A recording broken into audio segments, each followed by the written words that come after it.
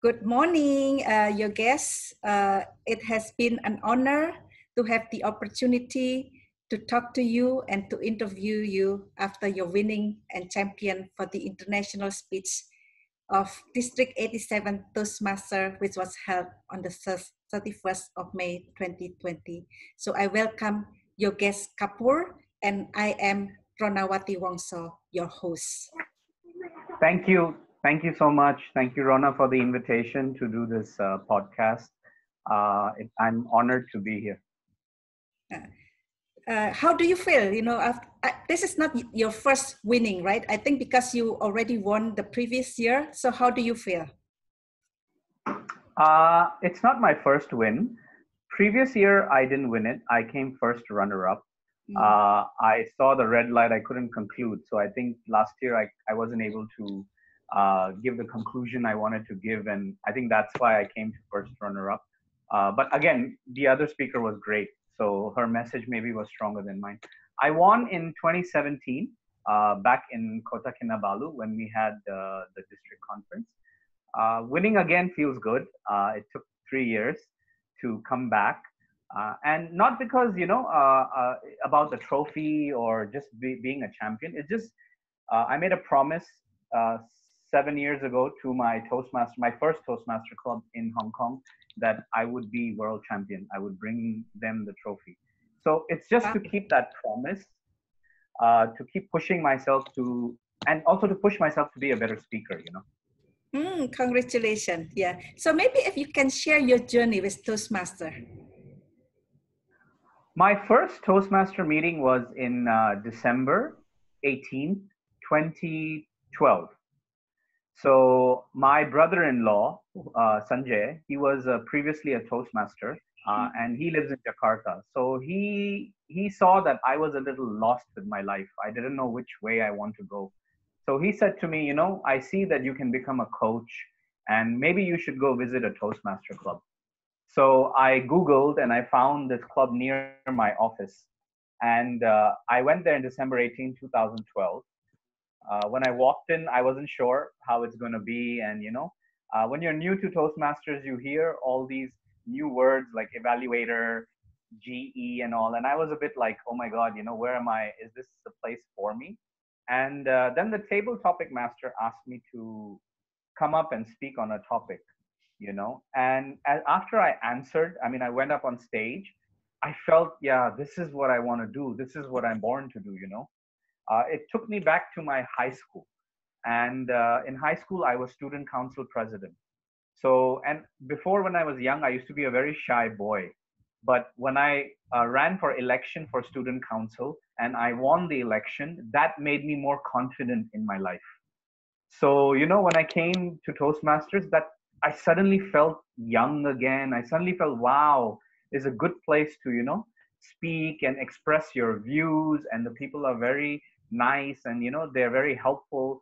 So I felt like in the first meeting, I was like, this is it, I'm joining. So I joined, it was the last meeting of the year. So I joined in 2013. And it's been an amazing journey because I joined, my first contest was table topics, and I joined for fun. And I went up to division level, but in division, I got a little nervous because I wasn't used to a new crowd. But I learned that we get too comfortable with the same crowd. So it was a good experience for me for the following years of the contest. And then the following year afterwards, I joined the international contest, and I also became club president. And that taught me a lot of leadership. It again made me feel I was back in high school, because when I was student council president, we used to have meetings every week. And, it really made me feel like the person I was meant to be. So you first joined Toastmaster in Hong Kong, and then you moved to Indonesia, Jakarta. What year did you move to Jakarta? I came to Jakarta on February 25th, 2017. Okay, so about 3 years ago, basically. Yes. Yeah. Yes. Okay. And from your experience with Toastmaster, what do you see the benefits you get by joining Toastmaster? Well, there are many, like you make new friends. That's the first one. You meet people and individuals from different parts of life, from different careers, from different age groups. So what happens is, and you listen to their stories. So what happens is, many times you realize that we all are similar in many ways, and there's always a message that you can take back when you leave a Toastmaster meeting. You realize, oh yeah, even I've been in that situation, or oh yeah, even I am looking for a new career. Oh yeah, I'm struggling with this. And when you listen to people's stories, you realize we all have this human connection, you know, and that makes you feel like coming back again and again to listen to everybody's stories.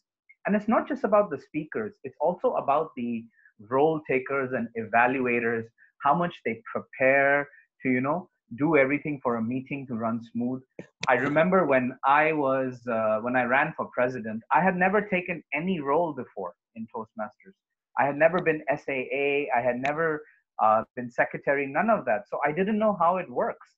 But it's like when you just take a jump, when you fall off the stage, you have your team members to hold you up so you don't hit the ground. It was that feeling. Everybody came to support you.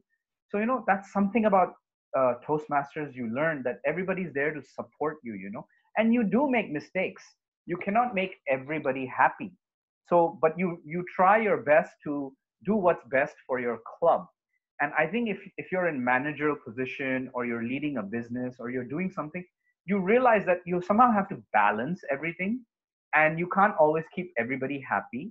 But you learn from the previous presidents, the previous leaders, that how a team works and how to make things run smoothly, and balance it, and what's best for the club. So I think there's a lot of decision making also. You learn how to make better decisions, and you also learn how to bring up the leader in you, because sometimes, even though you're the leader, you feel nervous. And I used to feel very scared on our WhatsApp group to express my opinion or ask the club members something. But it brought that more confidence in me as a leader as well, not just as a speaker, and it also makes you a better listener. You listen to your club members, you see what their needs are. And when many people ask me what's the biggest thing about being a speaker, and is you have to be a very good listener. If you're not a good listener, you cannot be a good speaker or a leader. That's the biggest quality for a leader to have. And I think those are some of the things that I have taken from joining Toastmasters. Do you have a mentor in Toastmaster who help you progress in your Toastmaster skill, effective communication skill, or public speaking skill, or leadership skill? Honestly speaking, like I mentioned before, I was a listener. I chose a mentor, but I never really asked him too many questions. Instead, what I would do was I would observe the senior members of the Toastmaster Club. And what I would do was I would learn from each one little bit of something. So I had a mentor back in Hong Kong. His name is Brian Hodson. He's one of the great speakers in our club. So I would always observe him, and if ever there were small questions I had, I would ask him and he would answer them. And I would observe others also in the club, how they go about conducting certain things. So another thing is asking questions, right? Many of us in our culture have been taught not to ask too much, keep quiet, especially in the Asian culture. So I realized it's good to ask questions, because we have to learn, right? We don't know everything. So I didn't have a particular mentor. I had many mentors. Like if I saw a great table topic speaker in the club, I would always watch him, observe him. If there was a great president in the club, I would observe him. If there was a great VPE in the club, I would observe them. So for me, everybody was like a mentor for me. I was learning from everybody little by little how things work. And I didn't go too deep into it, but on the surface level, it helps you, because you're like, oh, okay, so this is how this works. This is how this works. And of course, we apply our own common sense to how other things should work. So it was more like a general thing with mentor. I do wish I did work more with my mentor. I would ask him more questions and all of that. But I think because I was observing a lot, and I think you learn the most when you observe. So that's something for all the Toastmasters who are new. Because when I joined the club, I didn't do my first speech for the first 3 months. I was very, very kind of scared. I wasn't scared in table topics, but I was scared to start my first project. And back then we didn't have pathways. It was Mm, CC1, mm. but I observed so much that I was like, okay, I understand, where should I start now? Okay. I think now I understand that you are as a teacher, trainer, and speaker. Do you become this teacher, speaker, or trainer after you join Toastmaster, or actually before? Is it like a result as a result because you join Toastmaster, then you are taking this path, or that is actually you already do? So Toastmaster is just help you to do better. Actually, this all started after Toastmasters. Mm. Because, like I mentioned earlier, I was a little lost soul. I was searching what I want to do, and I've always liked performing. Like when I told you I was student council president, and when I was young, I used to like to perform during our Indian New Year's. I used to like dancing on stage or working with a team. So I always liked being on the stage, but there was always this lack of confidence and fear because many years I had not done it. So when I came back to Toastmasters, and many people came up to me and they said, you know what, when you speak, we love listening to you. So, and like I mentioned, my brother in law, he wanted me to get into coaching and training. So, Toastmasters was the reason that I developed that skill and I improved it. I saw my shortcomings, and that pushed me to train in public speaking, presentations, and basically, how to be yourself. Because I feel many people, they come on stage and they try to be somebody else, but I try to explain to them that you have to just be yourself, right? What is a speech? A speech is just speaking to the audience, but you have to treat the audience like your best friend, right? Many of us, we speak to our best friend without thinking too much. But when we come in front of an audience, we get scared, we think too much. So I realized that, it's the same thing. We have to treat the audience like our best friend. So that helped me to get into training people in public speaking, because many people, they cannot join Toastmasters because of time constraint, or the process in Toastmasters is a little bit slow, because there's so many speakers, speaking slots, and some people cannot attend regular meetings. So I realized that I could help people to shorten that time of learning how to be more confident. And public speaking is not just about confidence. It's not about just public speaking. Sorry, it's about confidence, right? Sometimes you just want to get social skill, or you want to be able to walk up to someone and talk to them. And on many levels, it helps you.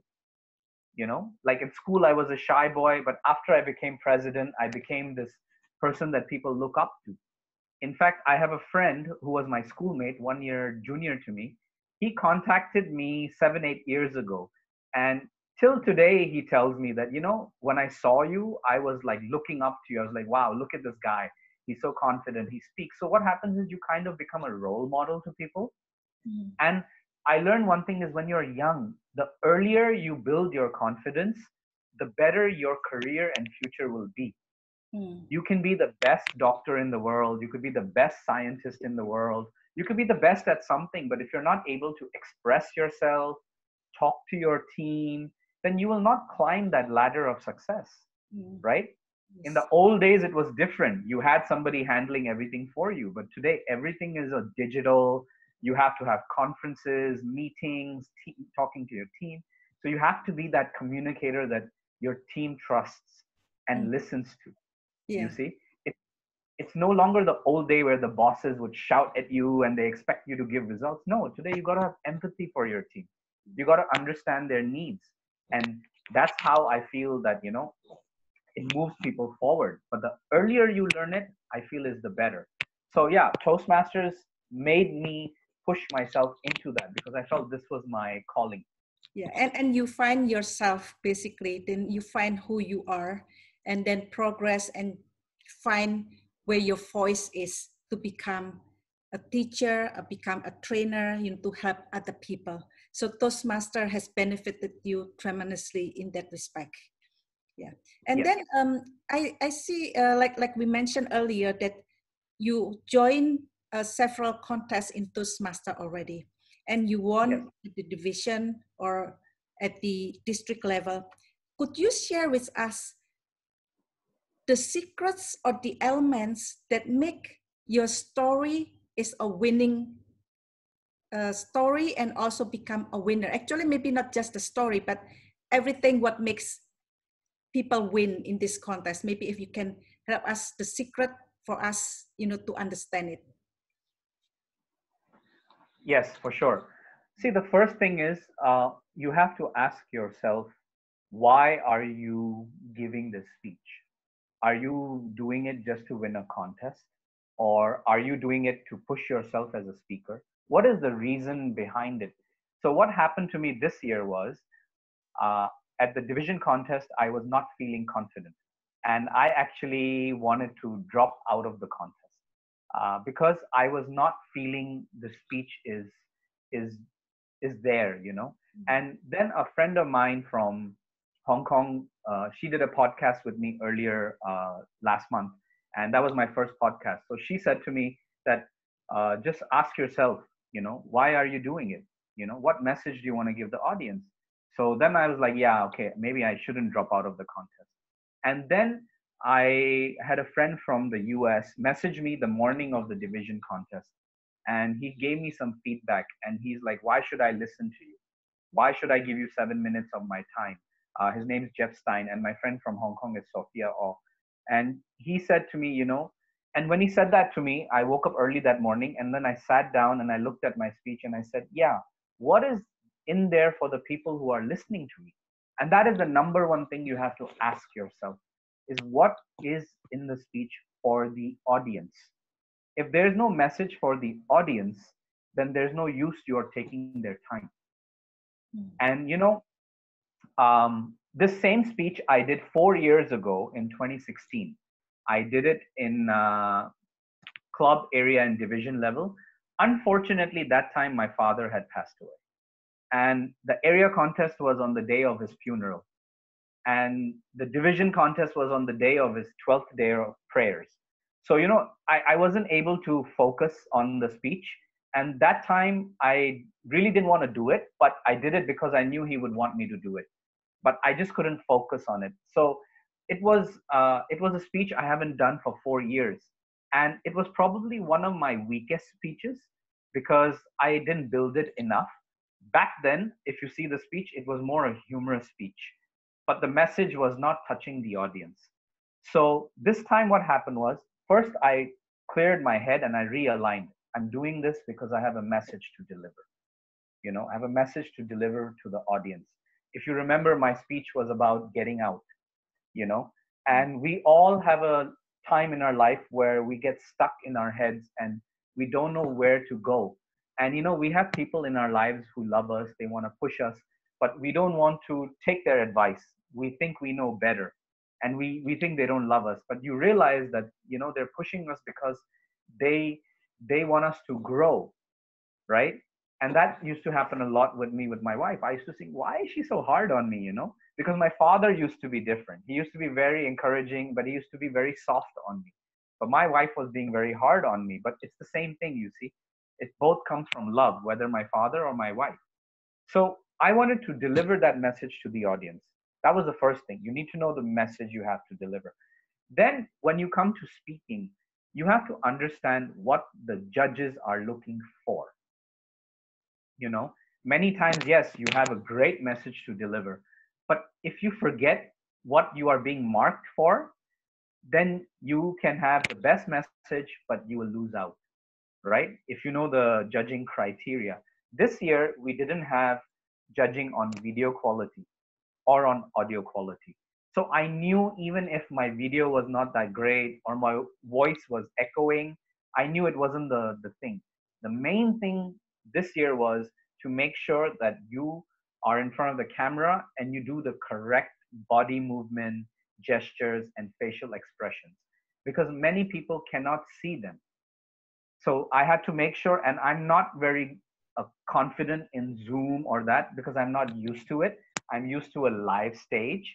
But what helped me was when I took the speech from my division level, from my area level to the division level.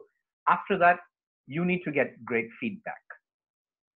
So after you know that you have to practice on Zoom and all and get the body language facial, you have to also get the right feedback.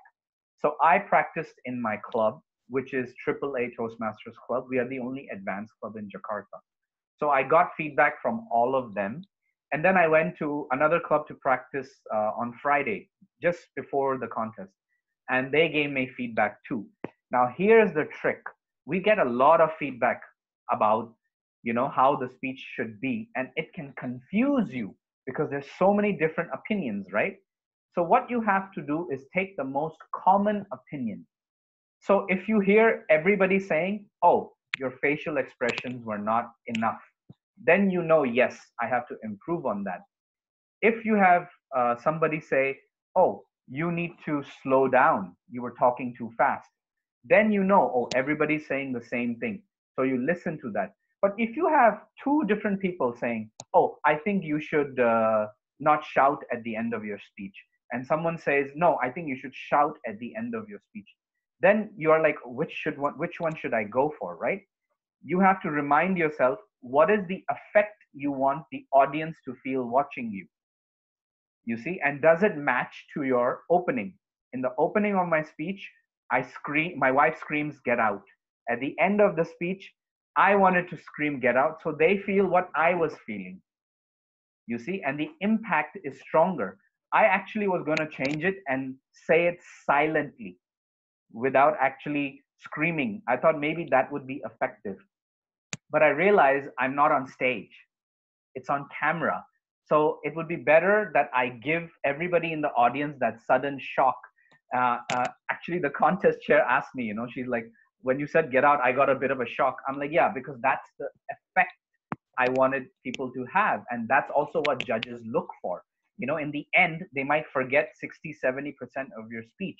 But when they see all the speeches, in the end, what are the words they remember? So that's why when I scream, get out, it sticks to your subconscious mind. And that's the effect I wanted to get. And of course, there are many other tips I can give on the thing is watch other great speakers. Like I have studied world champions in Toastmasters since 1986 to now. I have watched all of their world champions and they all have their own style of speaking, you know? So what happens is you have to watch all these speakers and see, oh, I like this part of one speaker. I like this part of one speaker, and kind of mix it up and find your own style. You cannot try to become that speaker. You have your own original style, and I feel you need to see what you like, what you think will work for you, and take a little bit from here, there, and make your own style. But don't try to be someone you're not. So that's another important tip. Now, when it comes to speech writing, I have trouble with writing less words. Maybe that's why and I speak very fast. So, but this time I realized this is on video. This is not on stage, right? So I need to slow down. My original speech is actually 5 minutes, 30 seconds. But this time I slowed down, and my friend told me you were 7 minutes, 27 seconds. I was 3 seconds away from disqualification. But I had to make sure every line, every word was getting there to the audience and the judges. So I slowed down. I made sure my body language was matching what I'm saying, my facial expressions. So it's everything put together, to make that speech a winning speech. And of course, there are many other small tips, but I could speak for an hour on it, and that would just take too long. But these are the main ones. Know what's your message, know what the judges are looking for, get the right feedback, and also observe other great speakers and create your own style of speaking. For this contest, how long is the preparation before the contest? Now I have a very bad habit. My wife says I'm a last minute man. Many times I don't have a conclusion before I go on stage. And many times, if I'm not feeling that this speech is not there, I kind of think hard, even till before the contest. So my style is of not practicing too much. Because what happens is when you practice too many times, I know some world champions have practiced 2 times a day, 3 times a day, in different clubs and all. I don't do that. I practice once or twice, and till I am not sure, I feel correct about the speech. So what happened to me was on Friday, I was in SCBD Toastmaster Club and doing my speech. My president messaged me early that morning. She's like, "Do you want? They have a speech slot. Do you want to practice it?" My president Irene Vijaya. So I said, "Yes, I do." And I practiced it there. And then what happened was on Saturday night before the contest, I was like, something's missing, you know. So I sat down on the table. I looked at my speech. I actually asked my daughter to help me as well. I said, because I'm like, look at my speech. What do you think is there? What is not? So she was just correcting my grammar a little bit here, there. And then I wrote my conclusion. I changed it. I wasn't feeling the conclusion. And that's why I added the whole thing about the pandemic in the end, because we're all going through that, right? So I added that in the conclusion. And then the day of the contest, there was that one line in the end where I say, we all are like dragonflies floating in our situation, and we need someone to push us. That was just before my turn was coming, because I was feeling, I was practicing in my head, and I was like, okay, what is missing? What is missing? And I felt that I needed to say that. And that was a feedback I got from one of the competitors in the evaluation contest, Christian. He said, maybe you need to say something like that if it wasn't for your wife, or, and I was like, how do I tie in everything to the dragonfly, right? Because I'm comparing us humans to the dragonfly. So how do I tie it all in? So I felt that one line will kind of make everyone feel, yeah, we all are like the dragonfly. So that came in just before my turn as a speaker came. So the way I do it is I'm a very last minute person. Till I don't feel like it's perfect, I keep putting in those lines or cutting in few words or doing that. But I don't think that's the ideal way to do it. I feel the ideal way to do it is you should, by 1 week before the contest, have your final script. Did you use the same speech as in the division contest, or you use a different one for this district contest? Same. The same speech. one. Okay, but you just make the twist at the end, like you said, you just added a new line, another line to make your closing stronger and to tie in between the dragonfly and yourself. Yes, I changed the whole conclusion. My conclusion earlier was different. I changed the whole paragraph, and I also added that one line in the end so that the effect is there. Okay. Do you have tips and tricks for those just joining Toastmaster or even the long-term or long-time Toastmasters? One of the things I teach in my public speaking classes, especially to the young kids and students, I tell them, we have 6 fears of public speaking. And these are not fears related to public speaking. These are fears that come into our head as children and because of our environment and many things. But one of them is comparing ourselves to others. So I tell them, the only person you need to compare yourself to is yourself. And you have to ask yourself, am I a better speaker or a better leader than I was yesterday?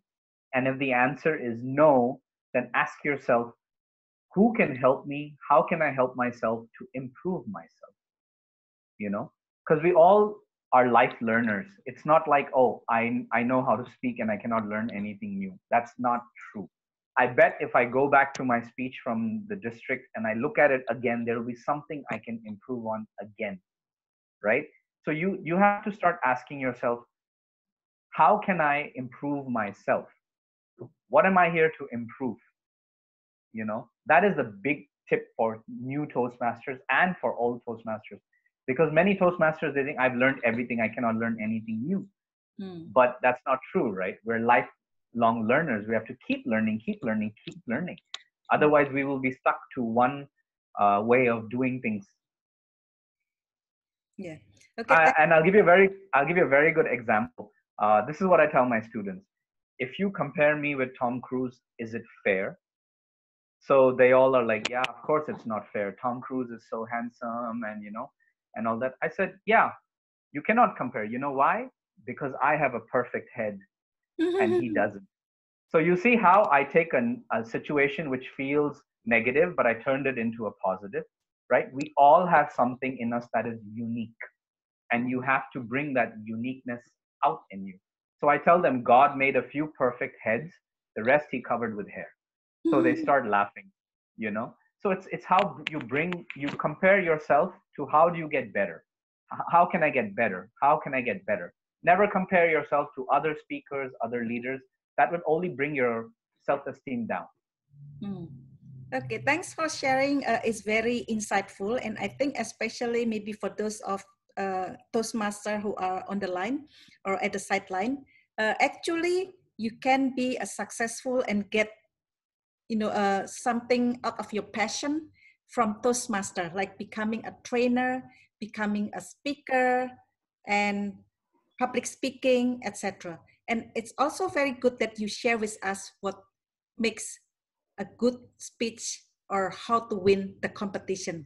It's really insightful, and I really appreciate you sharing your experience with us and to give us inspirations, even for us who are in Toastmaster or maybe for the upcoming future Toastmaster.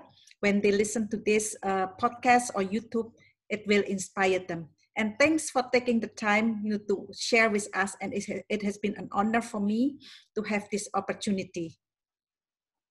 Thank you so much, Rona. The honor is all mine doing this podcast. It's my second podcast this year.